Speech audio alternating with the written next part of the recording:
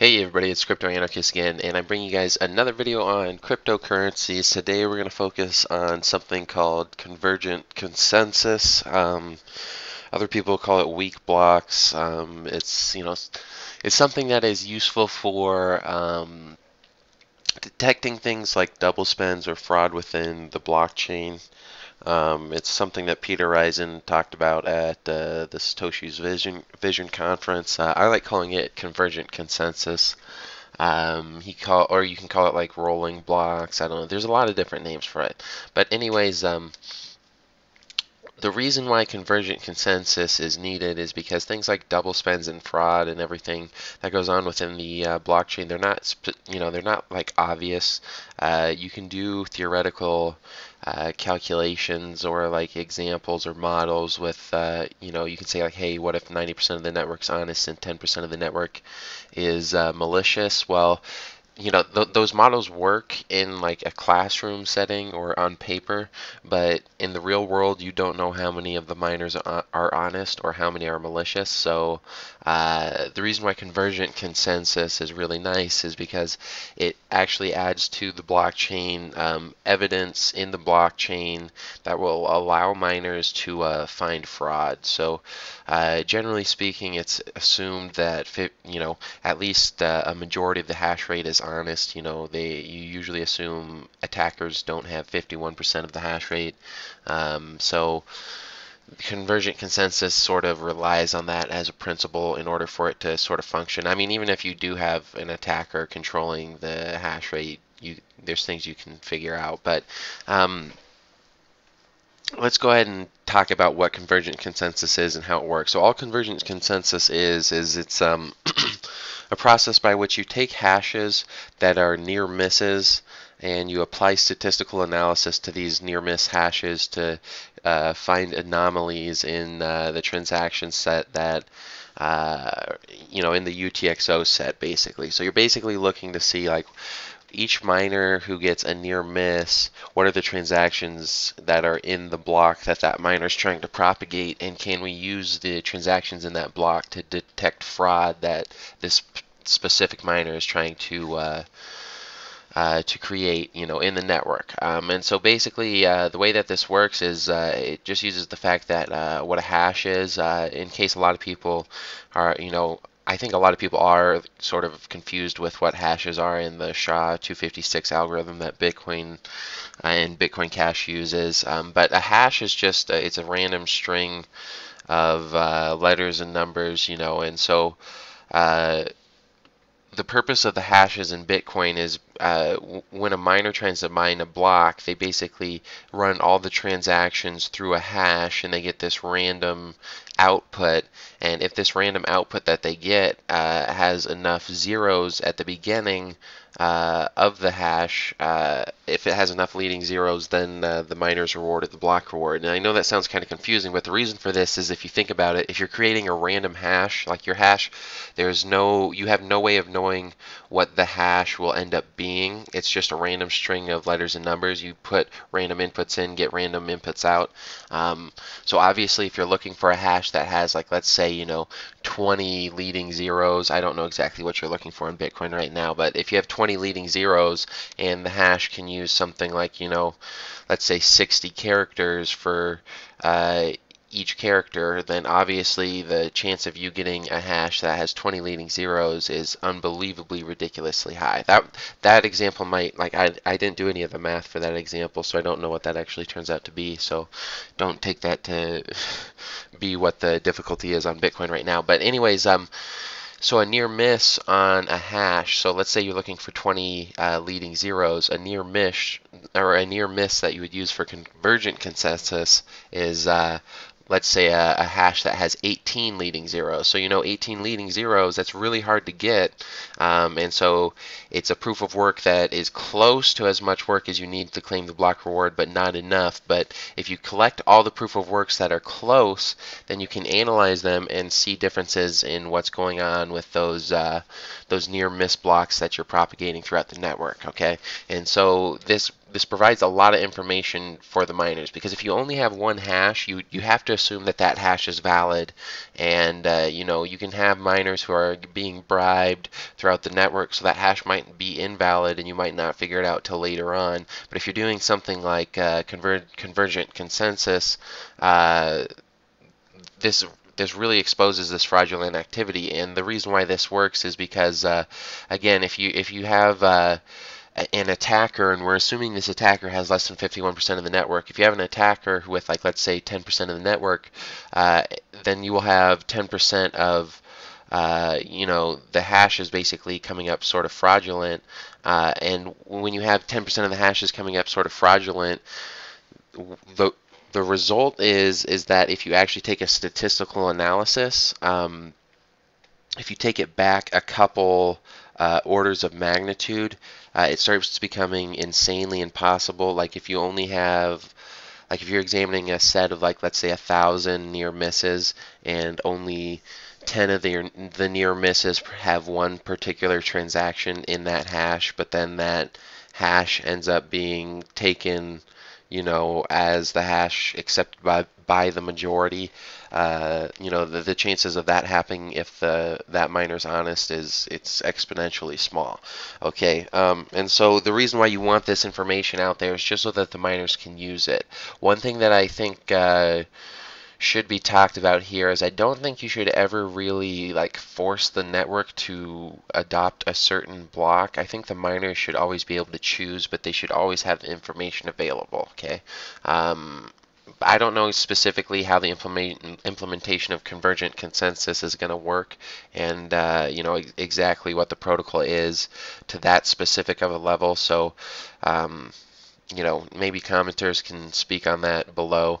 I don't particularly know, but anyways, again, the whole point of the convergent consensus is that since hashes are random string beginning with zeros, if you only rely on one single hash, then you have to just trust that hash is legitimate until further hashes come in and further blocks are added to the blockchain.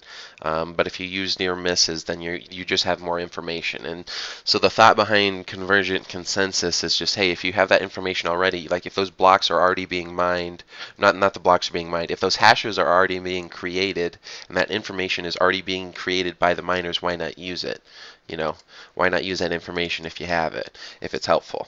And so the other thing that it actually does is it actually gives you it gives you a very high security in multiple ways. And what I have here as the title of this slide, where it says 2 orders of magnitude gives very high security, what I mean by this is that the 2 orders of magnitude means, like, let's say if you're, like I said before, if you're looking for 20 leading zeros, then the near misses, you'll include anything with, you know, 19 leading zeros or 18 leading zeros, because if you do that, then the chances of, you know, like, it just helps for statistical analysis. You know, it just helps for your statistical analysis if you have multiple orders of magnitude.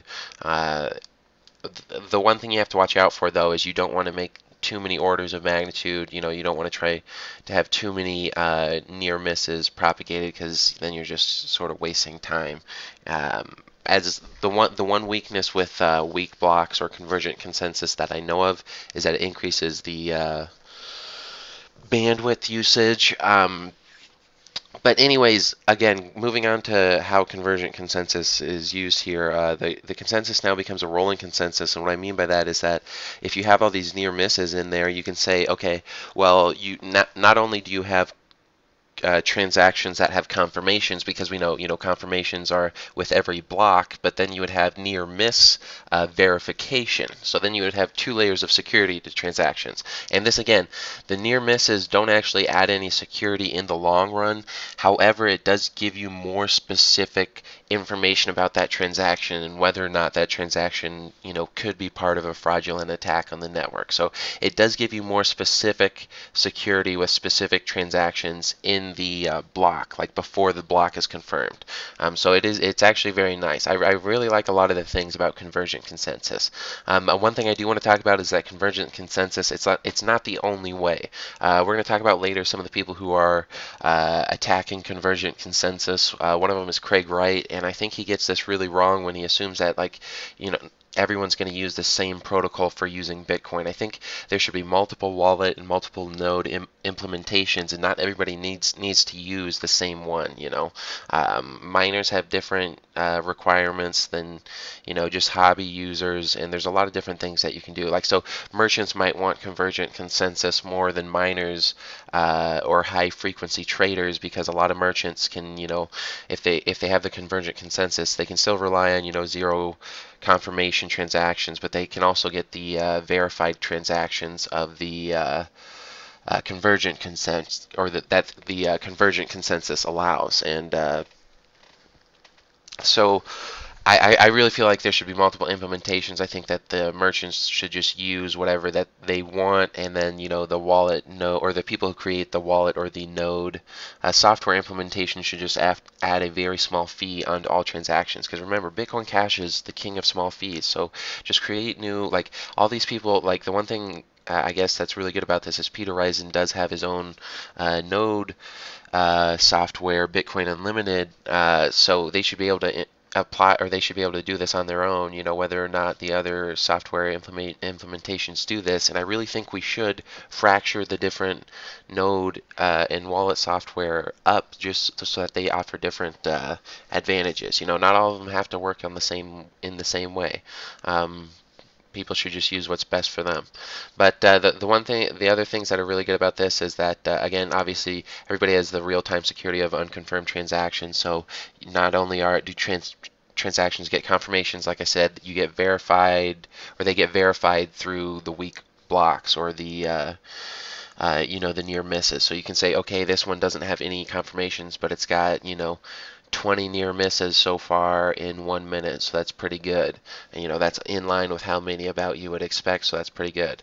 And so you can say, well, we can trust this pretty well. And so then that actually just gives you an accurate representation within the time period when the blocks aren't being confirmed. I really like a lot of things about converging consensus. The other thing too is that when a miner actually finds a block, they don't have to propagate all the new things to the network. They can just propagate the transactions that aren't already in, or that haven't already been added through the near misses. And so it just makes it easy. It makes a lot of things really easy, and it makes the window for attack for somebody who's trying to do fraud on the network. Like, without convergent consensus, you've got 10 minutes, because that's when blocks confirm, and that's the only way that you can figure shit out on the network, because that's the only time that it's published. So if you have convergent consensus, you just have more information out there. So the window for attack, it decreases by up to a factor of 10. Your attack vector, it decreases by an order of magnitude, which is that's a great improvement. That's massive. But moving on, let's talk about the weaknesses of convergent consensus and the Craig Wright debacle / meltdown. So Craig, scorched earth Wright versus the weak blocks. Weak blocks add extra bandwidth, which is kind of bad. But again, like I said, you don't have to use this implementation. It's useful for some people. Some people won't care about the bandwidth. And if again, the wallet software provider should just, I don't know why people to a large extent don't do this, but they should just have like a small fee for people who provide this service. This is not necessarily related to what we're talking about here, but another service that I think should be provided by miners is some sort of sharding, where it's sort of like a centralized version of sharding, where it's like, hey, you're just going to connect to a bunch of competing miners, like let's say the top 8 miners in Bitcoin Cash.